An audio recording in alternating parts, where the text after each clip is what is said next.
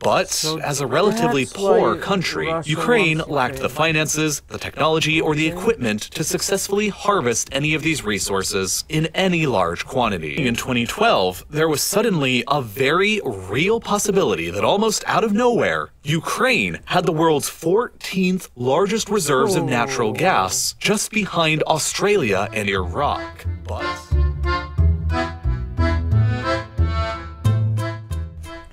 Hello, bertemu kembali di Mr. Mat Channel. Saya Mr. Mat dan kali ini kita akan react satu video mengenai isu Rusia versus Ukraine. Popong masa, mari kita tengok video ini yang sebenarnya menerangkan mengapa Rusia menyerang sebuah negara yang merupakan salah satu negara di bawah kesatuan Soviet Union pada suatu ketika dahulu. Jom kita lihat video ini, guys. Throughout the past few months, there has been almost constant news and coverage in the West about Russia's imminent plans to invade Ukraine. Started large-scale military drills this morning. And this is a very dangerous moment. Stoking fears of an invasion. More than 2,000 troops, according to American intelligence, sent within the 24 hours. American citizens should leave now. On the morning of February the 24th, these fears proved to be well-founded.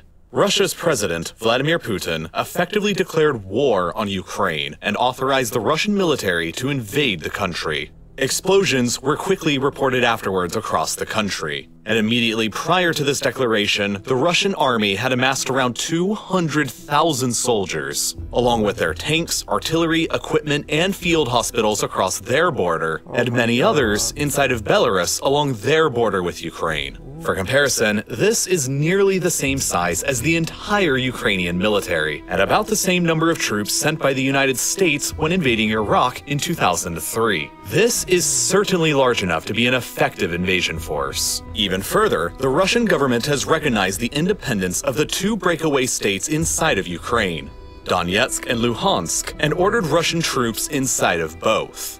When factoring in the Russian military presence already stationed in Crimea, you can quickly begin seeing that the Russians have Ukraine almost entirely surrounded. And now that war has broken out, it has the potential to unleash the most serious conflict seen in Europe since the Second World War. And the biggest question on everybody's mind this entire time has been this: what exactly does Vladimir Putin and Russia want with Ukraine? And the answer is, of course, it's complicated. The origins of what Putin wants today are rooted in what happened more than 3 decades ago, back in the early 1990s, when the Soviet Union first collapsed. For centuries before this event, whether as part of the Soviet Union or the Russian Empire, the modern countries we know of today as Russia, Ukraine, Belarus, and others had all been a part of the same country, and their people had largely moved between all of them across generations. These places are all deeply and intimately connected by their shared history, and for decades, that history involved being widely recognized as one of the world's most dominant and formidable global superpowers. But all of that changed in late 1991, when, suddenly, the sweeping United Empire that had existed in some form or another for centuries collapsed, and left in its place 15 newly independent republics. Today, the largest of them, Russia, has only half of the population that the former United Soviet Union had, and she possesses an economy that's only moderately larger than Spain's, a country with only a third of the population that ceased being a great power back in the 18th century. At the same time, the massive amounts of territories that were once dominated from the central government in Moscow have been shrinking almost continuously ever since. During the Cold War, there were 2 rival competing military alliances on the European continent: the North Atlantic Treaty Organization, or NATO, in the west, and the Warsaw Pact in the east. Moscow didn't outright rule the countries of the Warsaw Pact, but they were effectively locked into Moscow's orbit as thralls or puppet states. From Moscow's perspective, these states provided a massive buffer against any potential military incursion from their primary Cold War rivals to the west in NATO.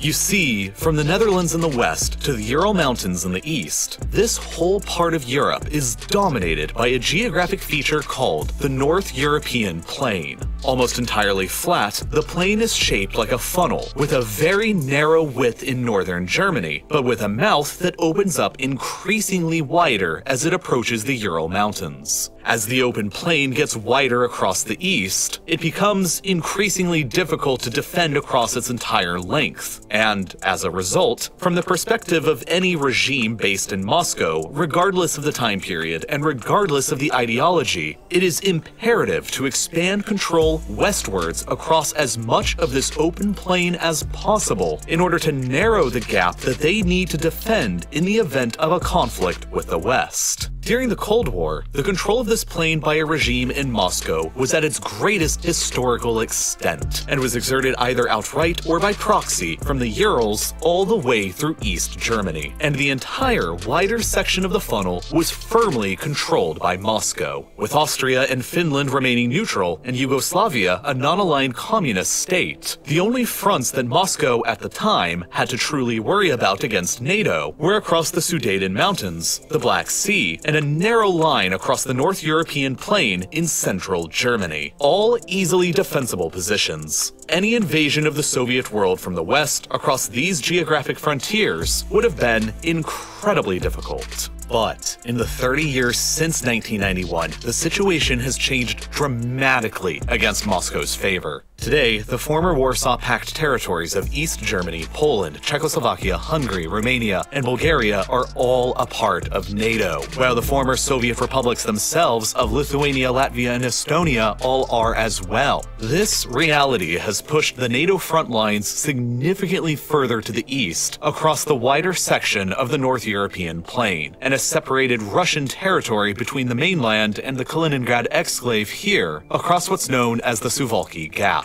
If you're sitting in the Kremlin in Moscow and you still believe that NATO is a hostile military alliance, or could become one in the future, then this situation understandably looks pretty grim. But it's not totally lost yet. In the years following the breakup of the Soviet Union, many of the newly independent republics established and joined their own military alliance called the Collective Security Treaty Organization, or CSTO, which in Europe consists of Russia, Belarus, and Armenia, but not Ukraine, which has remained a sort of neutral zone between NATO in the west and the CSTO in the east. And now, within this lens, you can easily see why Ukraine is currently and always will be a geographic core interest to Moscow.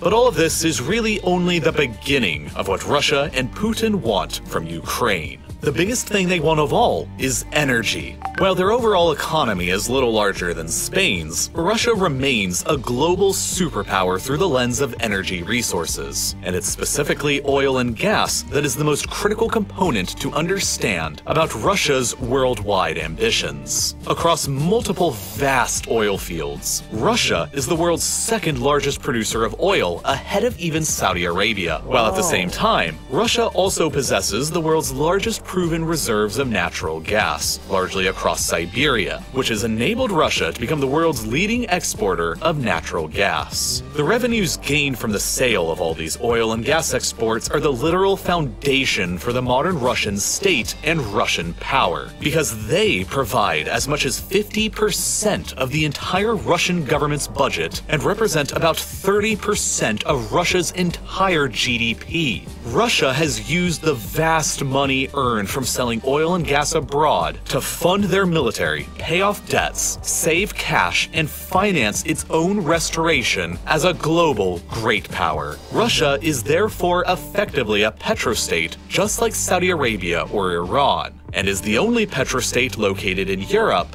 at least for now. For you see, despite these massive geological blessings, they also come with a number of geographical catches from Moscow's perspective. Most of their gas is sold off to the hungry customers in the European Union, so much so that 35% of the EU's entire gas supply comes from Russia alone. including 35%. Germany, the world's fourth largest economy, who imports nearly half of their natural gas from Russia. This flow of gas towards Germany and Europe across this complex system of pipelines provides critical revenues for the Russian government to function and provides critical heat for European cities during the winter. And so both sides heavily rely upon the other here. Any disruption in this trade relationship would be disastrous from Moscow's perspective, and Ukraine is the most likely place for such a disruption to happen in the future.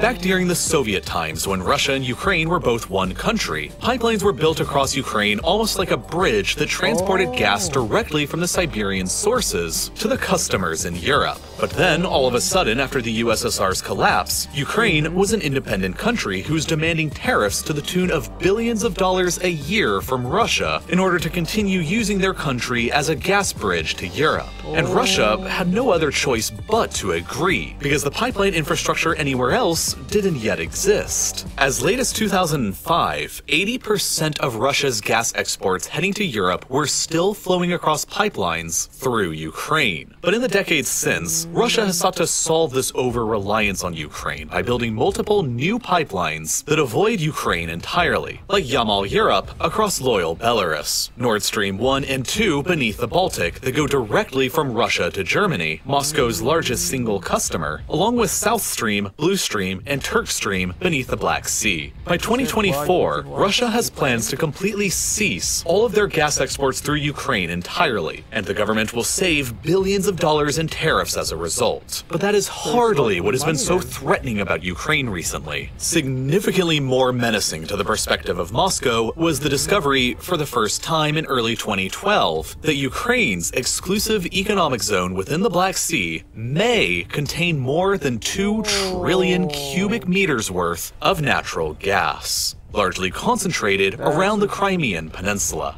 To make matters even more interesting, further technological advancements in the early 2010s that enabled the successful drilling of natural gas and oil from shale rock unlocked the potential shale gas hotspots for Ukraine around Donetsk and Kharkiv in the east and around the Carpathians in the west. Beginning in 2012, there was suddenly a very real possibility that almost out of nowhere, Ukraine had the world's 14th largest reserves of natural gas, just behind Australia and Iraq. But as a relatively poor country, Ukraine lacked the finances, the technology, or the equipment to successfully harvest any of these resources in any large quantities. But that all changed when, shortly afterwards, the Ukrainian government began granting exploration and drilling rights to the likes of Shell and Exxon. It was suddenly possible that within a few years, these Western companies would enable Ukraine to transform into Europe's second petrostate, which would have not only been a direct and serious competitor to Russia's own gas supply to the European Union, and thus at the same time a major threat to the Russian government's budget and GDP, but would have also provided the easy path of eventual Ukrainian admission into the European Union and NATO as well. And this is what's really, in my opinion, what this whole situation is truly about.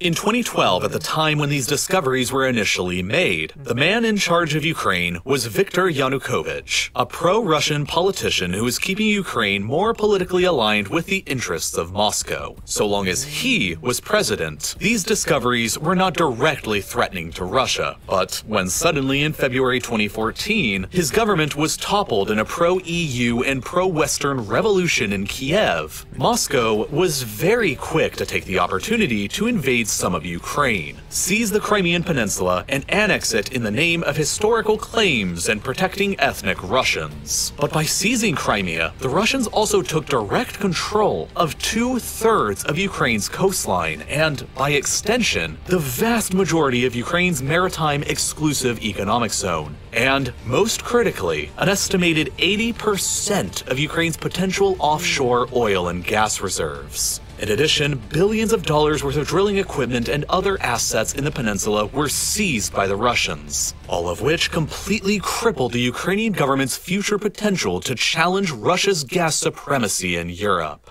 To make matters even worse from Ukraine's perspective, the areas of Ukraine that are the most rich in shale gas are located very near to the most major conflict zones encouraged and funded from Moscow, with the Donetsk and Luhansk rebellions here and the Transnistria breakaway republic in Moldova over here, which, in my view, is not a coincidence. As a result, Shell and Exxon both backed out from all of their contracts with the Ukrainian government shortly afterwards, leaving Ukraine with no capability to extract the remaining resources themselves, and no capability to challenge Russia's occupation of Crimea. From the perspective of Putin and his regime, these were all mandatory actions to take in order to curb a Western-oriented Ukraine from ever selling major supplies of gas to Europe that would threaten his own regime's primary source of wealth and power. Ukraine had to be dismembered to protect himself and the other oligarchs who are in power. But there's more. Under Putin, Russia can't ever give Crimea back to Ukraine, because it would surrender the entire exclusive economic zone and all of the gas resources within it back, along with the strategic port city of Sevastopol, one of the very few year-round ice-free ports that the Russian Navy can use and needs to operate throughout the Black Sea and the Mediterranean. As a result, the Russian government is struggling to maintain its hold. The capital city Simferopol's reservoir is today less than 7% full, and the city has been having to ration water supplies, even after the Russians built a nearly $4 billion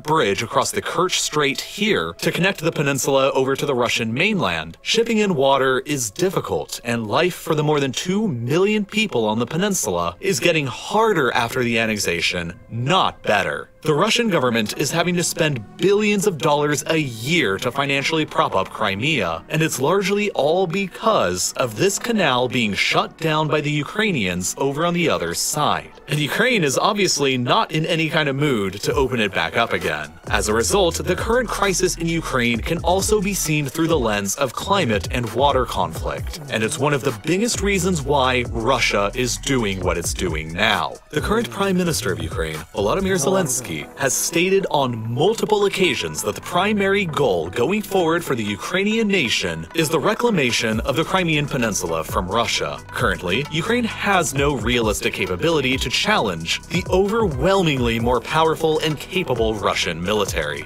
But in the future, were Ukraine to join NATO and a murky conflict breaks out between themselves and Russia over Crimea, or in the eastern rebel-occupied Donbass where it may be unclear who started it, it's hypothetical that Ukraine could trigger Article 5 of the NATO treaty, which states that, quote, if a NATO ally is the victim of an armed attack, each and every other member of the alliance will consider this act of violence as an armed attack against all members and will take the actions it deems necessary to assist the ally attacked. Therefore, in the future, the fear of those in power in the Kremlin is that Ukraine will bring in the rest of NATO to fight Russia in taking back Crimea, and that is a war that Moscow knows it will lose. Not only because of NATO's much more advanced military capabilities, but because of Russia's own internal demographic problems. Ever since the collapse of the Soviet Union, Russia's deaths have exceeded her births, while the nation's fertility rate has been among the lowest in the world. And so the country's population has been shrinking almost continuously ever since. But since the COVID-19 pandemic began in 2020, this shrinking population problem has only gotten even worse, and Russia is currently undergoing its largest peacetime decline in people ever in all of recorded history, even worse than during the 1990s right after the Soviet collapse. Right now, Russia has around 25 million men within the country who are of military service age, but the government knows that as time continues on, that potential pool of manpower is only going to get smaller and smaller. Therefore, it could be reasoned behind the inner walls of the Kremlin that the longer Russia waits to act upon Ukraine, the more difficult it is going to become in the future, and so the earlier, the better. Now, by occupying Crimea and by maintaining conflicts in the Donbass region of eastern Ukraine, Russia has so far succeeded in keeping Ukraine out of NATO. And by building up troops along the border and hosting joint military exercises in Belarus, Moscow is further able to signal to Ukraine that they are in danger, which can panic investors in the Ukrainian government and damage the economy even further, and which forces Ukraine to spend even more money on their own military and defense, taking away vital cash that they could be using to further develop their own natural gas infrastructure. And of course, Russia has been fueling a war inside of Ukraine in the east now for years, ever since 2014, that has greatly depleted the Ukrainian government's time, manpower, and resources. After being taken over by pro-Russian separatists following Russia's invasion and annexation of Crimea, both Donetsk and Luhansk declared their independence from Ukraine 8 years ago, and after being supported financially and militarily from Russia, have continuously been fighting a war against the Ukrainian government ever since that has already claimed the lives of more than 14,000 people. For years, most of the territory of each has been controlled by the Ukrainian government. But just a few days ago, Russia, for the first time, officially recognized both as fully independent countries separate from Ukraine and deployed their troops into each. Right now, as I made this video, it's still unclear what exactly Putin is ultimately planning for Ukraine. He may only be plotting a limited strike into the country in order to permanently sever both Donetsk and Luhansk from the country, as he did with Crimea 8 years previously, and effectively occupy each. He may also be plotting a further limited strike from Crimea in order to neutralize the block in the canal in order to free up Crimea's struggling water supply. He may be planning to go further, though, to ensure that this situation never happens again, and push Russian territory all the way to at least some of the Dnieper River to simultaneously stabilize Crimea's geographic position by freeing up the water supply, deny even more of Ukraine's coastline and access to natural gas reserves, and set up a stronger potential defensive line against any attack from the west along the Dnieper River's banks. Alternatively, he may also be planning a southern takeover of Ukraine, which would simultaneously bring Donetsk and Luhansk into Russia, link up Crimea with the Dnieper River and the canal, block off Ukraine from the rest of the Black Sea, and transform the country into a landlocked state, permanently removed from any remaining offshore gas deposits, and link up mainland Russian territory with both Crimea and loyal Transnistria in the west. Or he may really be planning an all-out assault to take over the entire country, so as to guarantee that Russia and the CSTO's defensive lines against NATO are pushed further back towards the more narrow opening of the North European plain between the Carpathian Mountains and the Baltic Sea across the border of Poland, and in so doing, guaranteeing that Ukraine will never be used against them, and that Belarus will never become an indefensible salient. From there, Russian provocations into Moldova are almost a certainty next. Another former Soviet state who isn't a member of NATO, and conveniently already has a pro-Russian breakaway state that Russia will eventually get around to recognizing as well. Transnistria. It's all a part of Putin's repeatedly stated goal of bringing back the old Soviet and Russian empire for the 21st century.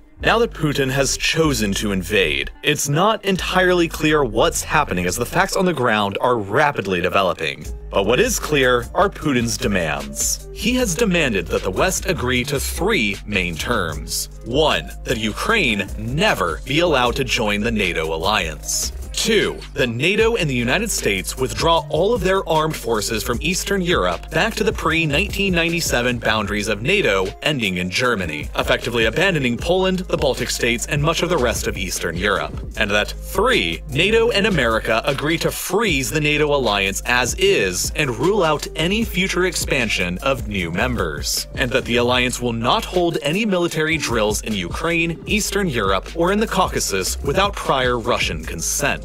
The West and NATO, of course, will never accept any of these terms, and Putin must know this. But through the lenses of geographic security, the economics of oil and gas, the changing climate, the shortage of water in Crimea, and Russia's own sensitive internal demographic crisis, it's clear to see what Russia's primary concerns are with Ukraine, and only time will tell how Russia and Vladimir Putin act upon those concerns. Oke guys, kamu sudah nampak video tuh. Jadi kesimpulannya dalam isu Russia dan Ukraine ni, dan ketika video ini dibuat, pihak tentera Russia sudah pun menawan beberapa kawasan di Ukraine. Dan seperti yang dibincangkan oleh YouTuber ini, di mana Ukraine sebenarnya adalah sangat penting untuk kedaulatan dan juga strategi Russia untuk mengelak pengaruh Barat. Dan kita harapkan selepas ini ada pelbagai negara akan cuba untuk untuk menyuarakan keamanan serantau di negara-negara